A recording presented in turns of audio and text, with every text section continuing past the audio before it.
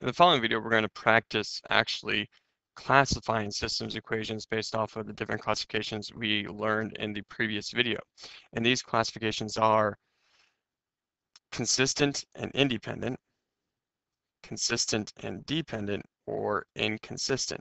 Now remember, inconsistent means that there is no solution. There is no intersection.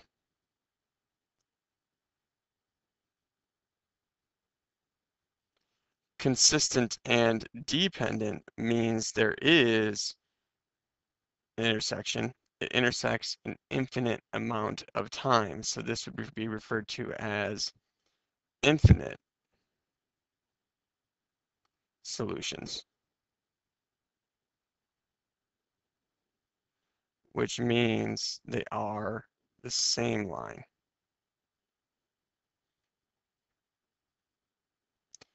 Or we can go back to consistent and independent, which means they do intersect.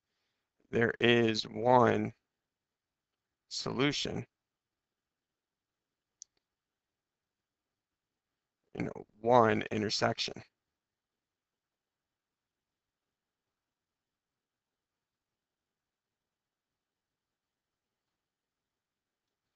And so when we're classifying our systems, we need to recall these definitions. And in order to determine if there's an intersection, whether there's one infinite or no intersection, what we need to do is we need to graph the equations. So we need to convert these to slope-intercept form to graph them. So I have, first, let's do 4x plus 3y equals 24. First thing I'm going to do is I'm going to subtract my 4x from both sides, which makes it a negative on the right side. So I have 3y equals negative 4x plus 24. And then I'm going to divide every term by 3. And that's going to cancel out the coefficient of 3 here. Remember, when you're doing that, write your slope as a fraction, negative 4/3 x, and 24 divided by 3 is 8. And so we have y equals negative 4/3 x plus 8. So to graph this system, we're going to go by 2's on our graph on the y-axis. So 2, 4, and then I got 6, 8, 10, and 12. Now, we could go by 2's on our x-axis if we want, or we could go by 1's. To be consistent, I'm going to go by 2's, and that way we can use our slope like normal.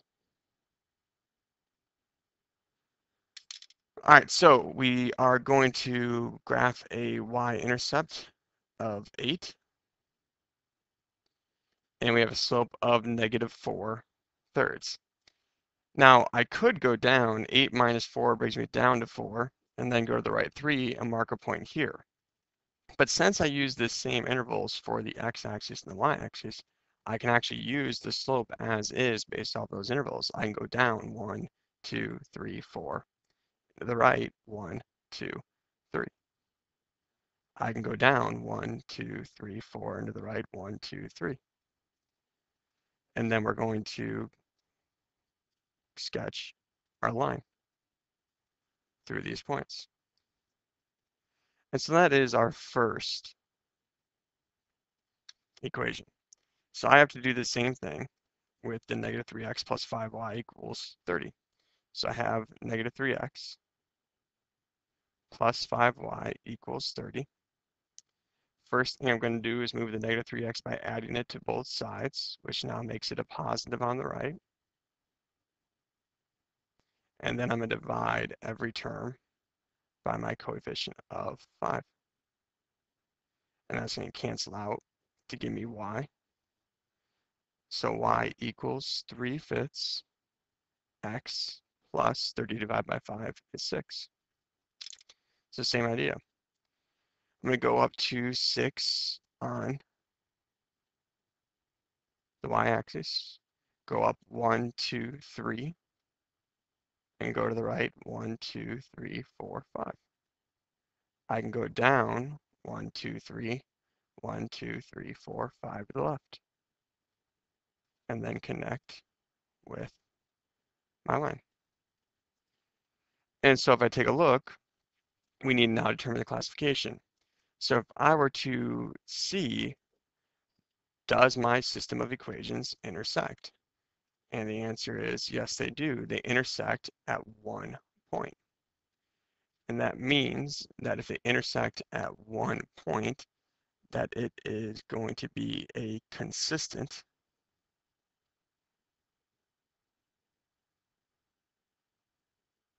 and independent system.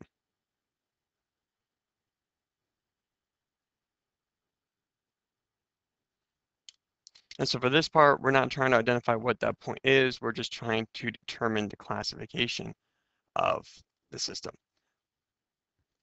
So let's look at example 2.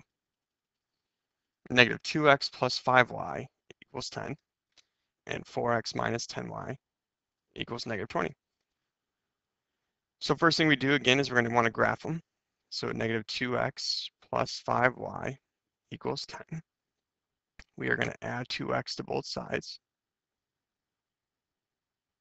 to get 5y equals 2x plus 10. The negative 2x and 2x cancel, and then we're going to divide every term by 5. And we get y equals 2/5 x plus 2. So I'm going to go to my y-intercept of 2. I have a slope of 2/5, so up 2 to the right 5. And I go down 2 into the left 5. And then I sketch my line. And I do the same thing for the 4x minus 10y equals negative 20. I need to put it in order to graph it, put it in slope-intercept form. So I would subtract 4x to move it to the other side. And that gives me negative 10y equals negative 4x minus 20. And then divide by negative 10 to all the terms. And you get y equals, now we have to simplify. A negative divided by negative is a positive, and 4/10 simplifies into 2/5. So I have 2/5 x. Negative 20 divided by negative 10 is a positive 2. Well, I have a y-intercept of 2, and I have a slope of 2/5. Gives me the same point. Slope of 2/5 go down 2 and left 5. And so if I look, I can see here y equals 2/5 x plus 2, y equals 2/5 x plus 2. They are the same line,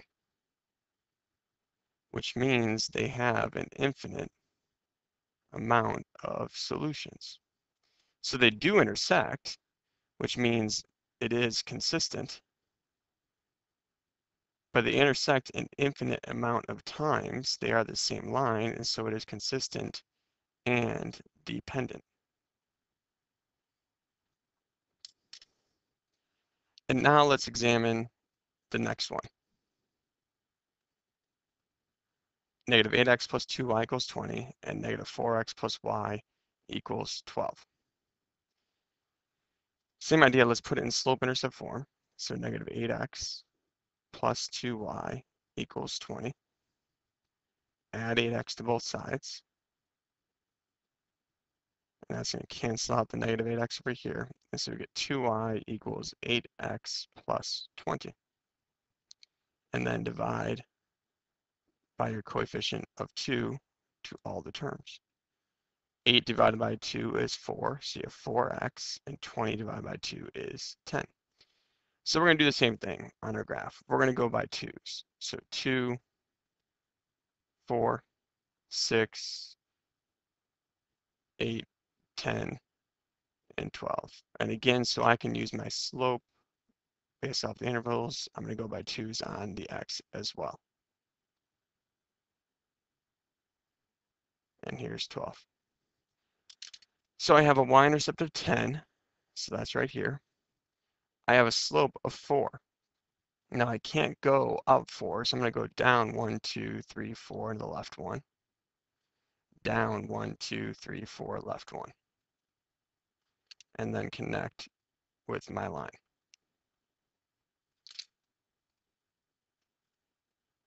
And now let's do the next one. Negative 4x plus y equals 12. To get the y by itself, you're going to add the 4x to move it to the other side. It's going to cancel, and you get y equals 4x plus 12.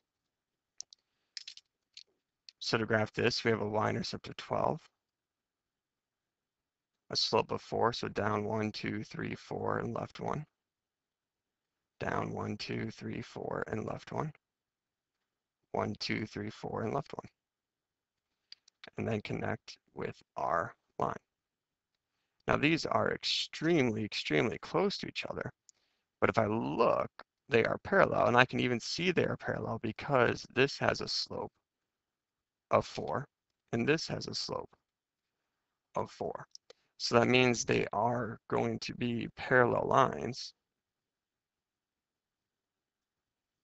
They have the same slope at different y-intercepts, which means there is no intersection. So that tells me right off the bat it is an inconsistent system. And so we actually did an example of every single one: consistent, independent, consistent, dependent, and inconsistent system.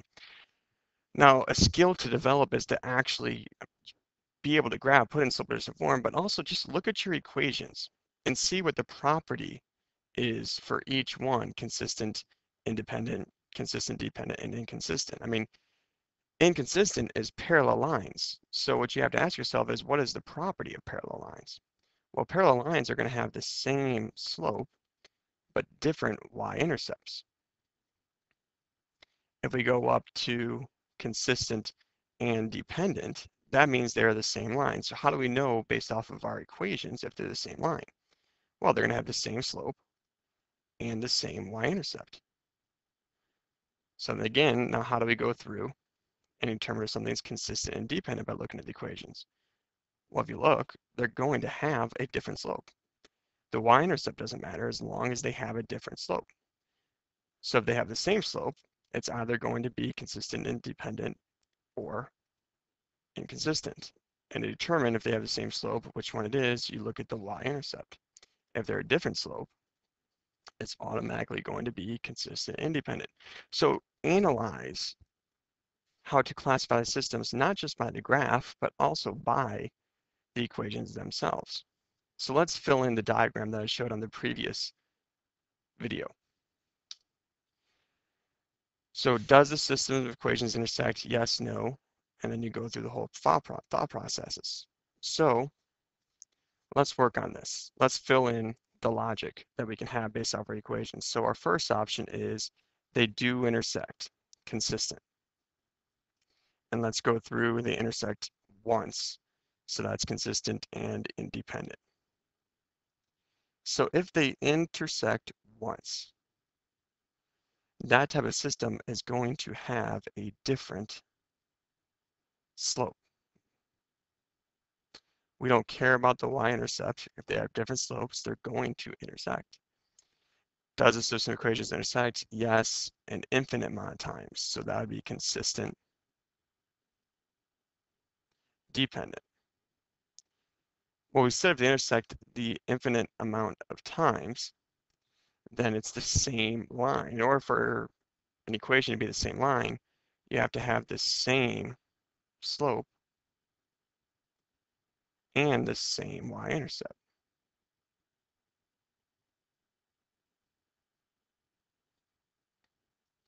And then if it's inconsistent, we said those lines are parallel to each other. And so if they're parallel, that means they have the same slope, but different y-intercepts.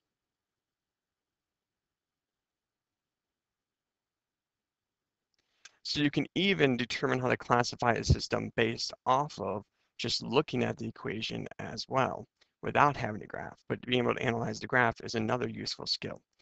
So if you don't understand this logic, then go through and examine how to look at it through the graph. But an easy way to kind of make sure you're doing it right is to understand also what it looks like algebraically in the slope-intercept form on how to classify the system of equations.